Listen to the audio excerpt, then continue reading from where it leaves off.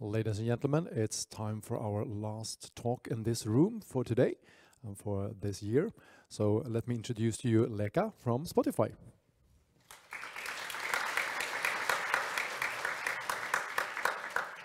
Congratulations on making it this far in J-Focus and still having the energy to please my audience.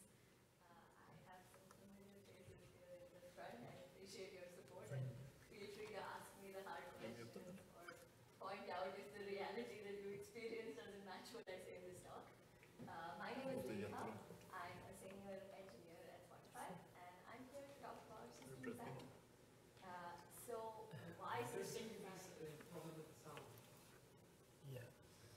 Apparently you don't hear.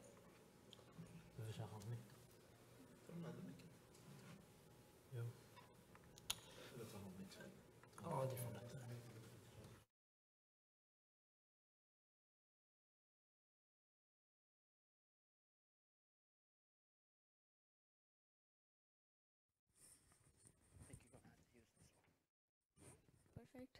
Let's try this one. Better? Yay. Okay. All right. So I'm Lekha, senior engineer at Spotify. I'm here to talk about system design and system design at a very specific stage of a product's life cycle. So teams like mine at Spotify, we work on the 0 to 1 product discovery, early exploration phase of ideas. We don't own complex systems in production. We don't serve to the entire Spotify user base. What we own is problem statements, user needs. What we own is sentences like, how can we customize the Spotify experience for the India market so we can launch Spotify in India? What we own is sentences like, oh, we see a gap between Spotify's search experience in Western markets with that in India, Indonesia, Japan, Brazil. How do we fill this gap? How do we make Spotify search better for these users? And my current team at Spotify right now, we own a user need, like how do we incentivize paid subscriber growth in Spotify's emerging markets? So our job is to take these ideas, take these user needs, turn them into a bunch of ideas, build something quickly, put it in front of our users, test these ideas. Some of them may work, and we iterate on them, and we scale them, and we roll them out to big production systems for the entire Spotify use base. And then some of them don't work, and then we sunset those systems. And trust me, I've sunset as many systems as I've built in my 4 years at Spotify. So just to set some context, I'm going to fast forward a few months from this problem statement to what we built and what we just rolled out. So what my team built is the Spotify rewards experience. So it's the new tab on the Spotify app that says rewards, and a user is offered a challenge. And a challenge in this case is spend 10 days on the premium mini plan. It's this plan that you buy in 1 day and 7-day increments. So spend 10 days on this plan in a 1-month period. And if you do that, you get a reward, which is a discount on your next purchase, or it could be free days on your next premium plan. So this is the kind of like, we went from how do we incentivize premium growth to building this specific experience. And this is where the approach to system design, the approach to building technical systems can be very different in the 0 to 1 stage of a product as opposed to a more mature technical system. And that's what I'm here to share with you today, ideas and lessons and best practices that we've toyed around with as a team and things that have worked really well for us, or lessons that we've learned on how to approach system design. First and foremost, the time is fixed and the scope is flexible. And this can be very different from how we typically think of things. The time to market for an early stage idea is the most important thing. The sooner you can get it in front of users, the sooner you will get actual actionable, valuable feedback, and then you figure out the next steps of your product. Now, we've done this as a team in 2 different ways. The first was, even before we designed anything, even before we did system design, we said we're going to ship this in a quarter. And that felt crazy at the time. What do you mean you're going to ship in a quarter? You don't even know what you're going to build. Your requirements are in flux. But it worked. When we made this prophecy of shipping in a quarter, what ended up happening is that every decision that you make, every trade-off that you make comes with that mindset of we want to ship this in a quarter. So there were things that we intentionally didn't do. We held off on building a rewards platform from the get-go and instead build a rewards experience so we can put it in front of users and figure out which are the dimensions that we would platformize on in the longer run if this idea was successful.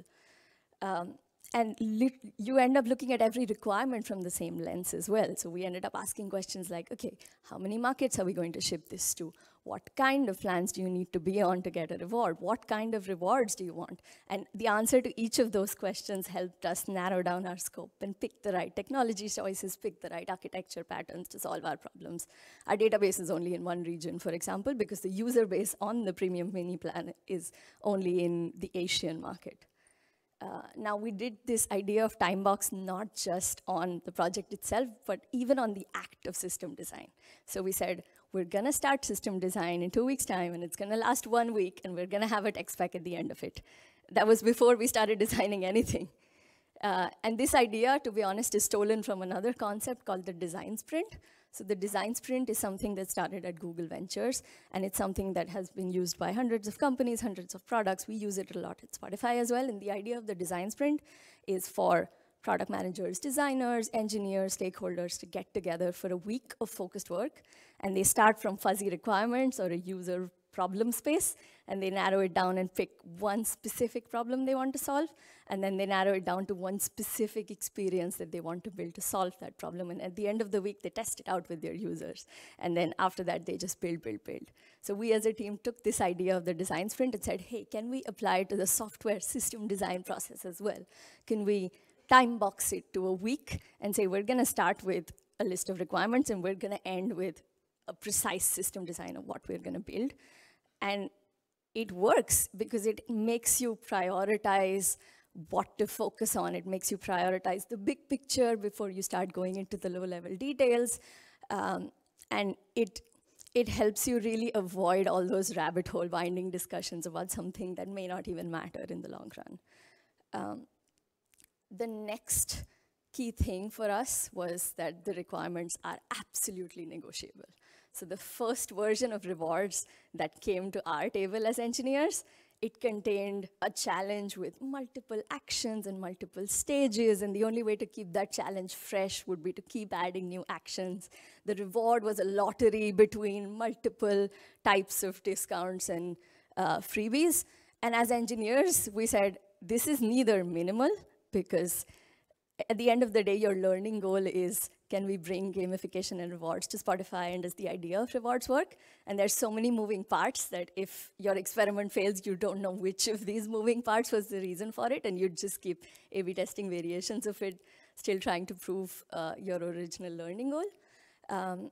And the second thing was that this was neither viable, because we had that mindset of we want to ship in a quarter, and if you're trying to build a system that has all these moving parts, it's definitely going to take you more than that. So really, like, having that time box and then having this mindset of your requirements being absolutely negotiable helps you approach system design in a way that you cut scope, don't cut corners. We're in a large software organization here, and we have certain quality standards that every system, even experimental ones, need to follow. And we're calling other production services, other services are calling us, so we have certain SLOs that we need to meet. So we can't really, we're not in a place to cut corners, but what we can do is be very intentional about scope and be very intentional about cutting scope when it doesn't directly translate into our learning goals. The third important lesson for us was to map out external systems before we start designing our own.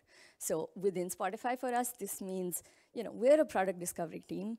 We don't really own search, the premium systems, recommendations, user authentication. These are owned by different teams. And the more we know about these systems and their limitations and their capabilities, the more it allows us to tailor our solution to the constraints of those systems. And these could be your build versus buy decisions. Sometimes there's something that you can use out of the box and save time.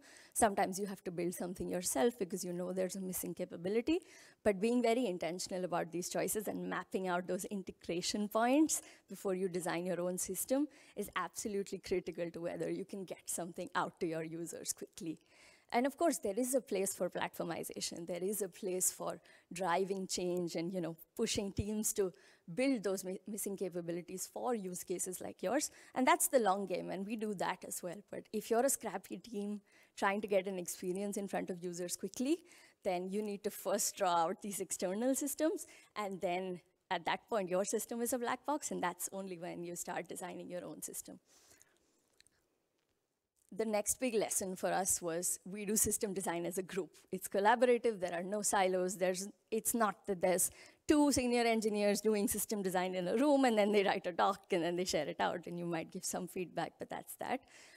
Everyone's doing system design together in that 1 week. It's the highest priority for everyone in the team at the time.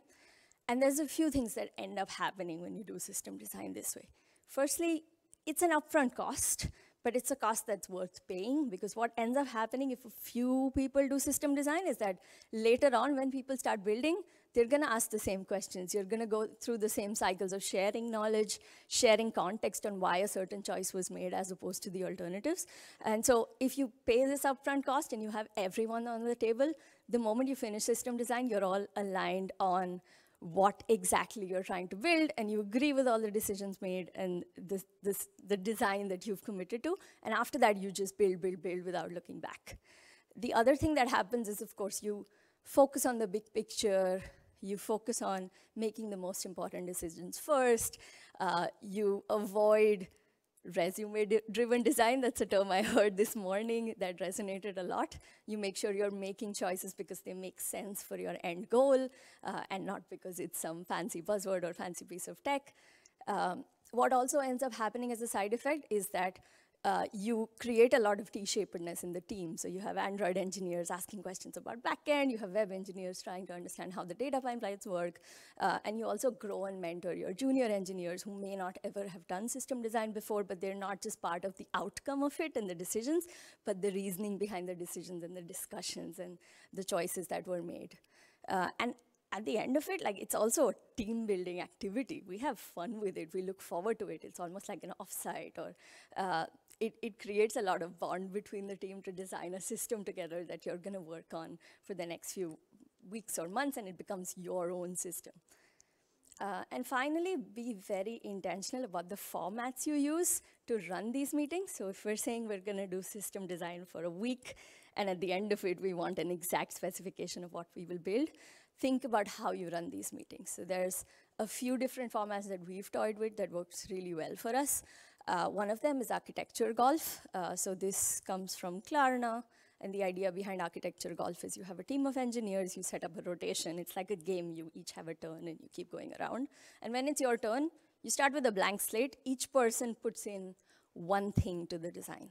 They put in one box or one arrow or one piece of detail to the design. What you could also do with your turn is change something that's already there as a way of challenging a choice that's made and sparking some discussion. What you could do is also ask a question. So if you're not sure why a certain box or arrow was drawn by the person before you, you use your chance to ask about it and learn about it.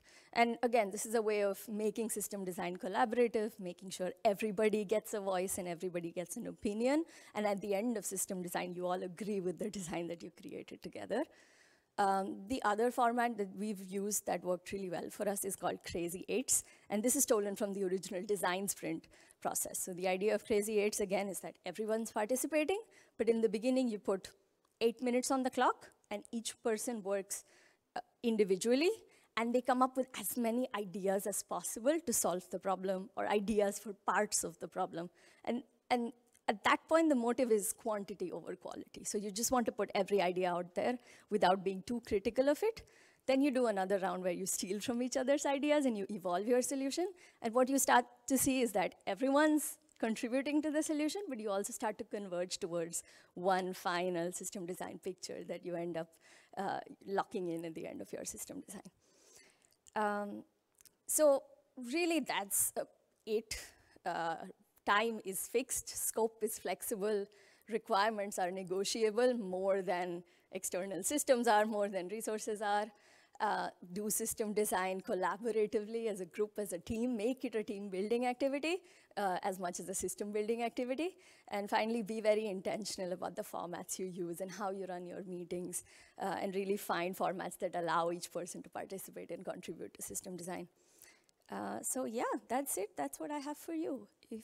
I don't know if we have time for questions. No, we don't. All right. Find me later.